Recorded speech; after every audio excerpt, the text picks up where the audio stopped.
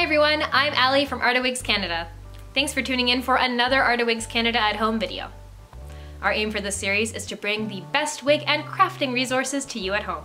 Today I'm going to be hosting one of our most popular and requested panels, Advanced Wig Styling. We asked people to submit questions and requests online to help make this series the most educational and fun that it can be. Maybe we'll answer yours today. When I get a bundle of wefts, I like to open it up slowly and cut off anywhere from around 1.5 feet, because it's much easier to work with a section this size than the full 8-foot length. Another really handy tip that I have is actually taking a few layers and just running them through a sewing machine or hand sewing them together so that you have a larger chunk for sewing in. You can add wefts to every single row or every few rows of a wig for either fullness or dimension of color, which in this case I've done both.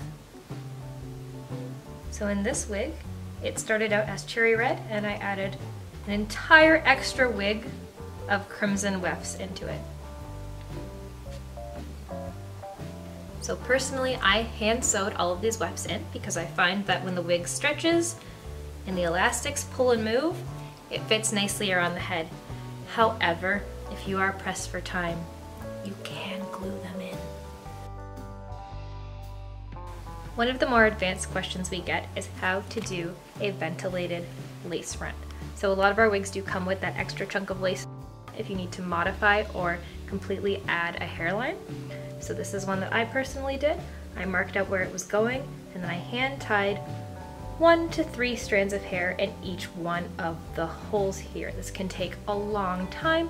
It is quite an intense process, but again, put on a TV show or a series that you really like or some music and just go at it. So this is a ventilating needle.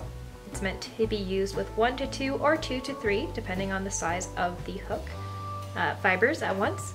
And you essentially rug hook them in through these holes. We do have a tutorial on this, which is linked.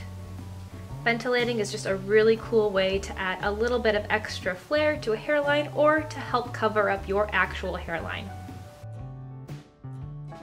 Another technique we get asked about often is creating a more realistic root. So this is actually done with an art marker that's alcohol based, and it's a shade of brown that I just markered on and pulled through gently so that it would get a soft and realistic touch. One of the questions we got was about splicing. Now, while we do have a video about that, I will show our Kyle style. So this is one of the 2 styles that we have that come in an undercut and have a longer wig over it. This is essentially 2 different wigs put together. It's a Rocky and a cane to create its own undercut style. So this is the opposite 2 ends of a wig that I put together. So this is what we're left over with, but I'll demonstrate with them today.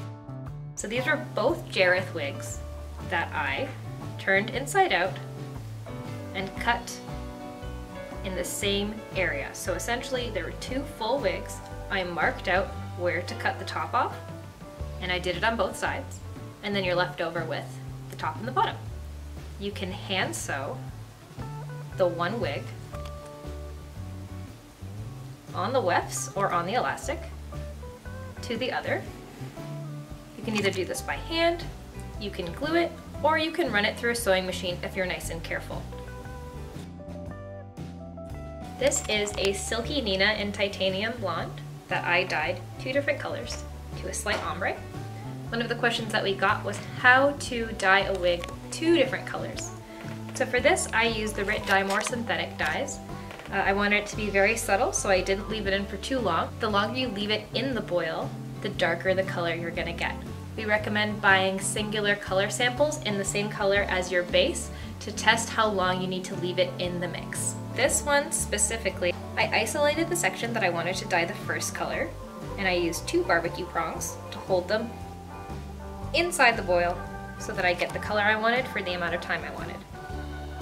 Then after that, I isolated the next section and I dipped that in the color as well. Again, using those barbecue tongs because I didn't want to burn my hands at all.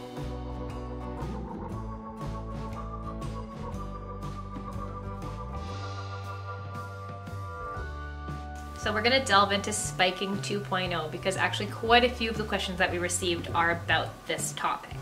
So we showed you spiking and heat styling, but we're gonna go over it a little bit more intensely for advanced styling.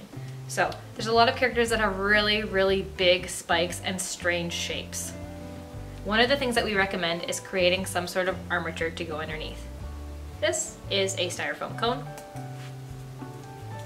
And this is 4mm Formlite EVA foam from Lumen's Workshop. The cool thing about this is that you can actually create different shapes. So this is just a basic cone shape that if you were to glue it together on the seams, you'd get a soft and small cone. But you can do this for any size and you can create geometric shapes. Just think about your pattern first. And the way you would use these armatures is once it is either painted the same color as the wefts or you've painted it and covered it with some wefts, you isolate the inside of a spike. You can either get rid of some of the hair here or just tease it and pull it around it. And you can either glue your shape down or if it's felt, you can hand sew it in. So I love the concept of hand sewing anything in a wig rather than gluing it because it creates less permanency. That way down the line you can use it for something else or you can fix it up by taking it out completely and redoing it. Essentially in the end it would look a little like that. So you would still build your spike the same way I told you how to build it in the heat styling video, except instead of teasing that intersection to create the base, your base is a solid object, and then you build around that using heat. Thank you so much for watching another Arda Wigs Canada at home video. Today we did advanced styling and hopefully you're a little bit more equipped to tackle some advanced styles. If you do have any more questions, you can always email us at info@ardawigscanada.ca.